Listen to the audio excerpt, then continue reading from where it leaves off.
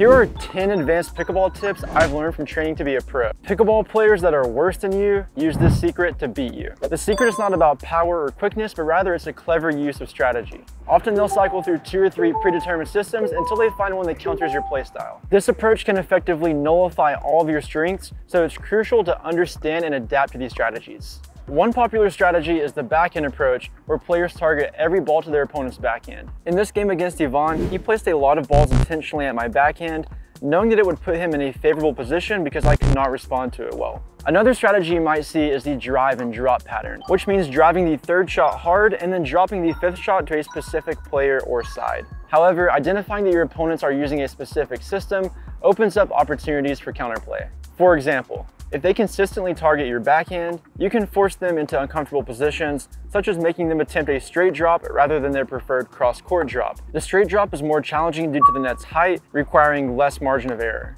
By understanding and countering your opponent's strategies, you can gain control of the match. Developing 2 or 3 systems and then cycling through them to find what works against your current opponent is a great way to enhance your game. Systems make the nature of the game a little bit more complex, making it not only a physical game, but a mental game, which might just be the edge that you need. Pickleball players that are slower than you get to the ball faster than you because they know this trick. Though it's hard to pin down the exact numbers, mastering the technique of split stepping can significantly increase your reach on the court. Split stepping at the exact right moment is crucial. It can mean the difference between making a spectacular shot and watching the ball sail past you or into the net.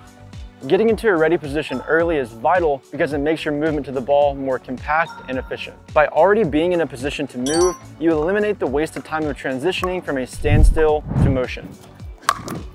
Early split stepping is a fundamental skill that separates good players from great ones. Most pickleball players struggle with this, while tennis players do it effortlessly. Unlike the traditional step and hit and step approach, sliding allows advanced players to stop on a dime, enabling a swift return to readiness. However, you should know this is not for everyone. It can be really hard on your body, and it's notorious for putting holes in your expensive pickleball shoes. Despite its drawbacks, the ability and speed it can give to your game is a massive edge. Sliding is not something that came natural to me, so I really had to work at it. There were several times in this game where sliding gave Ivan the time he needed to get back into the point. There were also several times where not sliding inhibited me from getting balls that I otherwise could have. If you're already using this technique or have mastered it, I would love to hear from you. Comment below any sliding tips that you have. If you don't hit this pickleball shot, you'll win more points, guaranteed. Playing the ball down the line in singles cat and mouse rallies is often the correct play, but if you don't understand this concept, it'll hurt you more often than it will help. If you are off balance or stretching to get a shot, one of the worst things you can do is speed up a ball, and that goes for all of pickleball, but especially singles. Attempting a fast down the line shot while off balance is a common mistake that I do all the time, and it consistently puts me at a disadvantage. Being off balance means there is a delay in resetting for the next shot, which leaves us vulnerable for a counterattack. Speeding up the ball reduces the time it takes to reach your opponent, which also reduces your own time to get back into a ready position before they hit the next shot. The faster the ball travels, the less time you have to recover, making it easier for your opponent to capitalize on your momentary weakness just by getting a paddle on the ball. The safer and more strategic approach is to opt for a down the line dink when you haven't fully recovered. This choice allows you to maintain control of the rally without overcommitting to a risky shot that could leave you out of position. By sticking with a controlled dink, you give yourself more time to regain balance and readiness. The key to becoming a better pickleball player often lies in the shots you choose not to make. A dink won't win the rally, but a speed up will lose the rally. It's the fact that you're more likely to win a point at the kitchen line rather than at midcourt. So if you find yourself in this position, you can hit slower balls at your opponents, tempting them to get into a hands battle from a worse position. The players with the best two-handed backhands all do this. Keep the tip of the paddle down at the moment just before contact. It's not just a minor detail, it's a fundamental aspect that contributes to both the power and the spin of the shot. Keeping the paddle tip down before hitting the ball is crucial for several reasons. First, it allows for greater paddle head speed upon impact, which translates to more powerful shots. This positioning also facilitates generating a cleaner up and down spin on the ball, which can greatly affect its trajectory and the difficulty of the return for your opponent.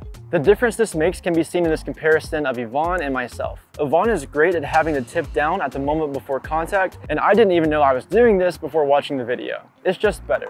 Implementing this technique can be a game changer, offering you an edge over your competitors. What a shot from Duong! You can be faster on the court without getting physically quicker.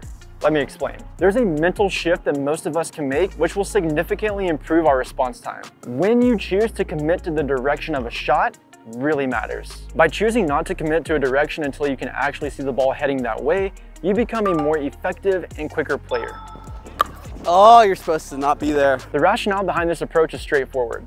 Better players often employ deception in their shots, making it difficult to predict where the ball is going. Oh, you got clipped on. So there's the camera right there. You want to say something to it?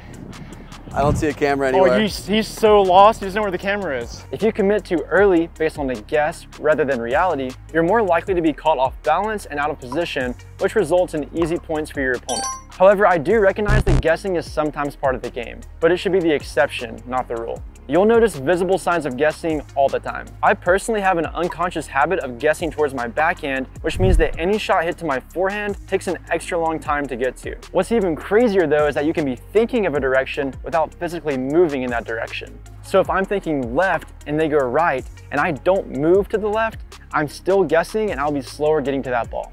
Staying balanced and not guessing prematurely are foundational principles for improving your game. This approach doesn't just improve your physical quickness, it enhances your overall gameplay, making you a more unpredictable player on the court. I'm bad at geometry and I'm paying for it now. The angle at which you approach a ball can dramatically influence the quality of your shot. Either you hit a bad shot in a rush or a good shot with plenty of time. Many players like myself instinctively run to where the ball is at the moment rather than where it's going to end up. This mistake forces us to make last-minute adjustments, often resulting in less than optimal shots. Compare this to Yvonne, who takes really good angles and is able to hit balls in a controlled manner. It's a simple principle that's echoed across various sports, like catching a fly ball in baseball, and even including football, where taking the correct angle on a tackle is fundamental. The concept is the same in pickleball. The trajectory and eventual location of the ball are what matters most.